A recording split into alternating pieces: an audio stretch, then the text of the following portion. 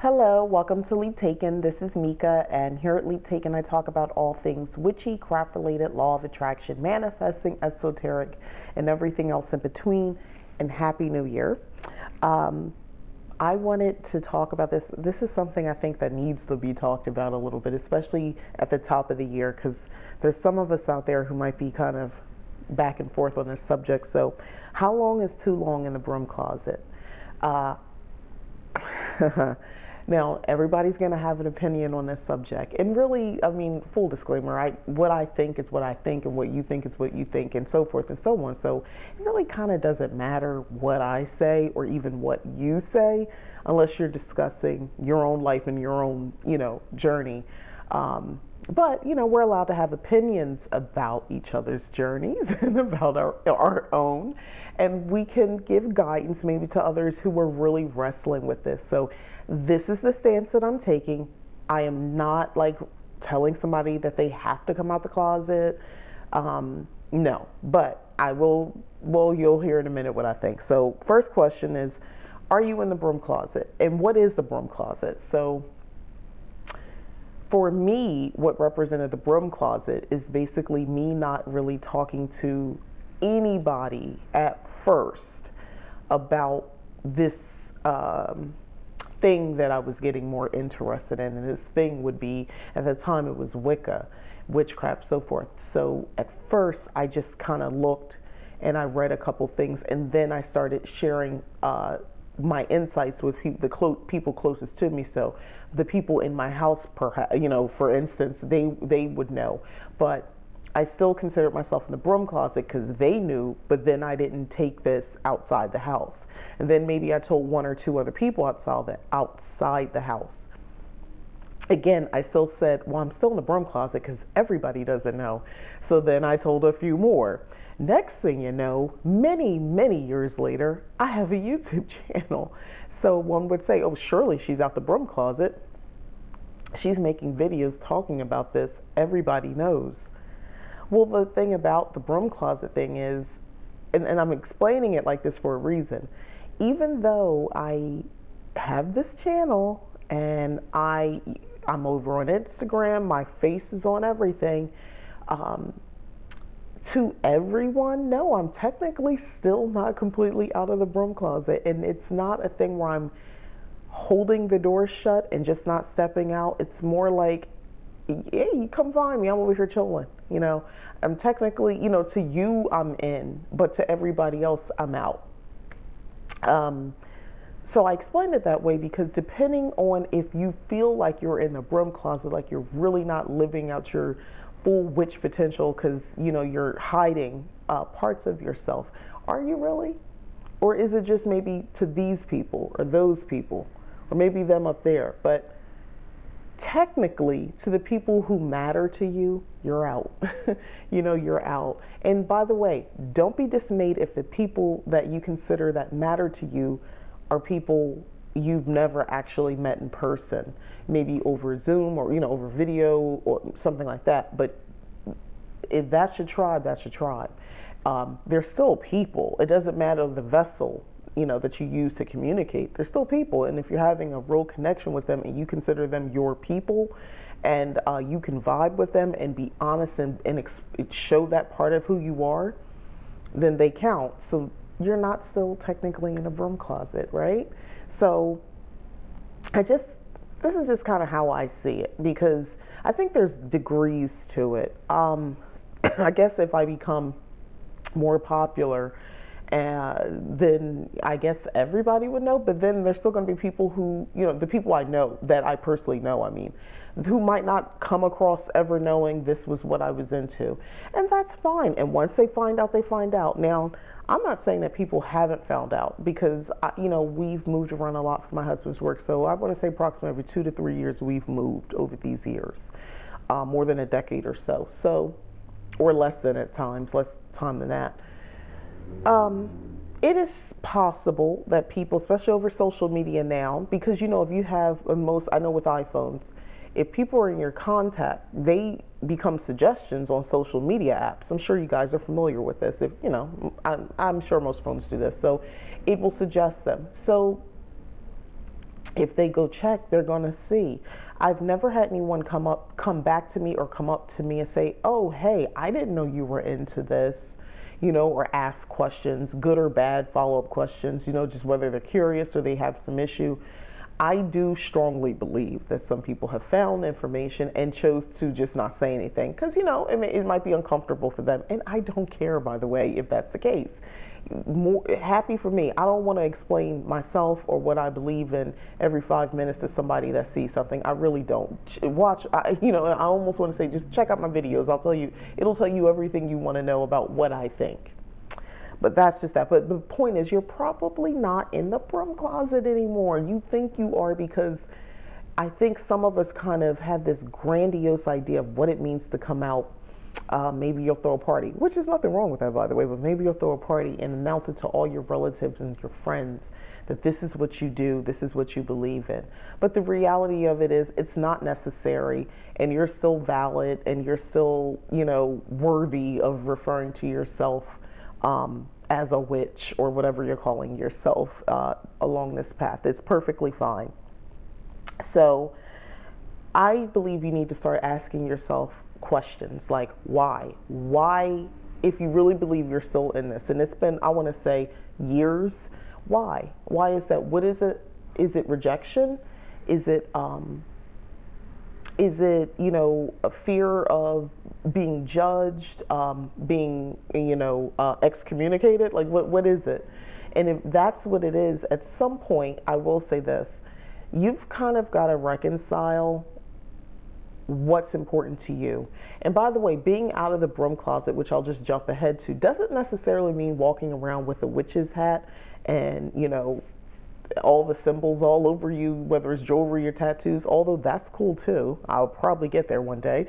But the point is, it's not necessarily the only way to come, be out and about.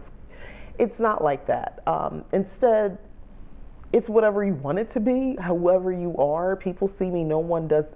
I'm sure there's quite a lot of people who see me and they see wife, mom. They're not seeing, or black lady, they're not seeing witch, especially the way we kind of promote what a witch aesthetic is in current times. It's usually a younger woman, probably younger white woman, and there's the whole thing with that, but at least, if you look media and things like that, they really push that look. But yeah, some of us are out here, not quite crone, but we working on our crone, getting to that crone phase. Some of us are still out here practicing, and we've been doing so for years, because those younger girls, they grow up, and if they stay true to this, they too will be where I'm at. But anyway, but yeah, you need to start asking yourself those questions, and only you can answer those questions. For me, if I at the time asked those questions many years ago, I would say fear of judgment. I didn't want anybody to demean what I was into. It was that type of judgment.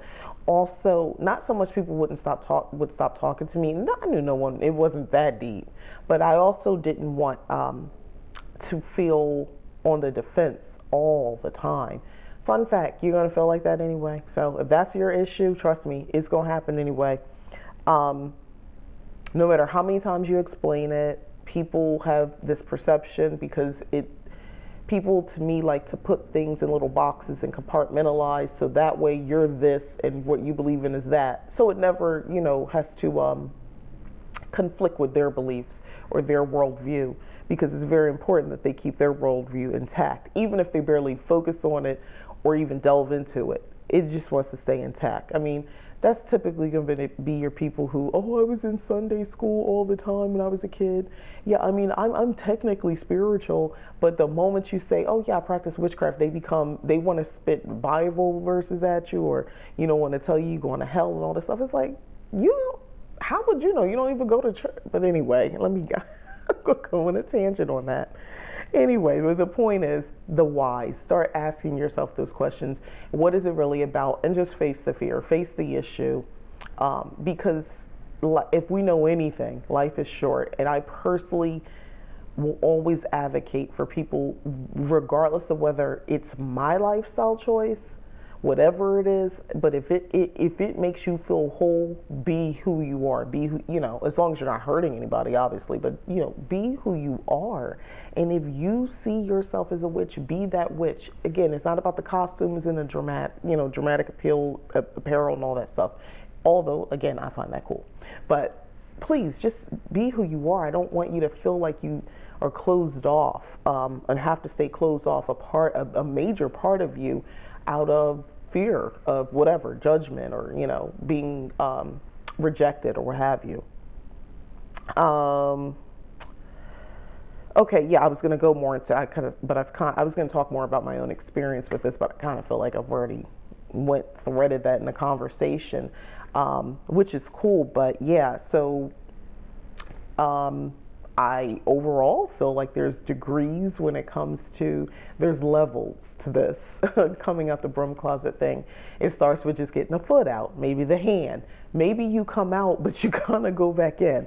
That's something I want to talk about real quick is it is possible that maybe you did tell some people some things and they didn't take it so well and you're really disappointed, so you don't tell anybody else. It's not that these people don't know, it's just, sorry, my phone's ringing. It's not that these people don't know, they still know, but they know and that's it. But you didn't, let's say, tell your coworkers and your extended family members and associates, people you don't normally deal with on a regular basis. You didn't make a big declaration to them. And just more on this whole grand declaration thing. I think it would be beautiful to be able to throw a party and people come in, whatever apparel they want, cosplay, they could come fully decked out, in like druids or stuff, witches, whatever. I think that's kind of cool. And you just have this big announcement. Maybe you say a few words. It's kind of like this grand reception of you explaining, hey, this is the path that I'm on. Thank you for supporting me. I think that's beautiful, by the way. I would love to see things like that actually happening. That is wonderful. That's great. Also, I understand people like the concept of going on to social media platforms and making a grand declaration. Okay, well, I have a party. I can reach a lot of people saying this. And hey, I now identify as a witch, da da da da. That's great. I'm not going to say anything negative about that, like, oh, that's your business, you should keep it to yourself. Do whatever you want. Live out loud. Of course, which is why most people fear coming out of the broom closet, is fear of consequences of doing all of these things. However, what I want to speak more to is you don't have to make these grand declarations. And I feel like we are part of, even if you weren't born in that generation, but there's a bunch of people who have this concept that you have to declare everything out loud. And I think I personally come from the generation, well, we didn't do that. We didn't do that, and I still don't do that necessarily. So you don't have to make these big announcements. And I know it feels like weird because you feel like, well, how will people know? They don't have to know. They don't need to know. Why? Like, again, start asking yourself those questions. Quiz yourself on what are you really trying to do? Because at that point, it kind of looks like you just want attention. But you're not going to get the kind of attention you want unless you're someone who feeds off of drama. And we do have people who are like that. They tend to want to have people, they want mess. They want something. And they can create maybe a really big pile of mess, and it's something they'll be dealing with for weeks and for months, and they'll be happy with that. They'll appear as if they're not. But we all know people like that. And yes, some of those people actually practice witchcraft as well. So there's that. But overall, my entire message on this subject is just stay true to yourself. Live your truth as best as you can, as close to what that means, whatever your truth is, obviously without harming yourself or others. But live your truth. Be who you are. There's been so much death. We're coming out of the previous year, the year that shall not be named, and there's been so much death. And life is so precious, guys. And I want to impress upon you this whole broom closet thing. I'm not, don't rush your job and whatever else fooling around with me. But if you're Whatever you feel like, whatever you think it means to be out of the broom closet, examine that and maybe try to strive to some sense of reality of what that is. So instead of the big party announcing or going on social media, instead, maybe tell your close friends. Maybe, wear something that symbolizes, paganism outwardly. Start with that. And if someone asks you, yeah, go off and, explain what's going on if you choose to. But, keep it simple and just move on. Just in the same way that, other people, in other religions, you see women, they wrap their hair, and people have questions and they ask them. I know that because I grew up around that. I lived in New Jersey, and I feel like I had access to more people women who covered Muslims than I ever did actually anywhere in the South, and definitely here. I see some, but not that many. But I felt like in the, New Jersey, New York, all that, you see more. I guess, a bigger melting pot, so you see more different people. But anyway, people ask them. Of course, everybody's got a different personality. Some people are going to get tired of people asking them about it, and that's cool. Just you might get tired of people asking about your jewelry, but guess what? I'm thinking in situations like at work and social settings. You ask, and you know what? They can choose to move on, or they can just tell you what they would never want to do. They don't believe in that, and you could just nod and say, "Oh, okay, I get it," because I don't believe what you believe, so we're good. And move on. If this person is trying, you want to go back and forth, well, you know what you're dealing with. By the way, fun fact about people like that, if it was not just going to be about you coming out as a witch, if you ever differed from their opinion, there are certain people who are always going to want to argue with you. So it's not even about you being a witch. They're just a jerk. So don't even trip on that. But anyway, my overall message: be true, live your truth. That's that. So I hope this was helpful, in just kind of having this conversation. And I wanted to have this conversation in a little bit of a different way than just, oh, come out the broom closet. Like, one, there's degrees. You probably are already out. And two, people should really just mind their business, right? We can all agree on that. All right, so thanks again for watching. My name is Mika. This is Leap Taken. Please like, subscribe, share. If you have already subscribed, I appreciate it. Thank you very much. Please hit that little alert bell thingy so that you can get notifications of when I do other videos, because I got great content planned for this year. And thank you again for watching. Bye.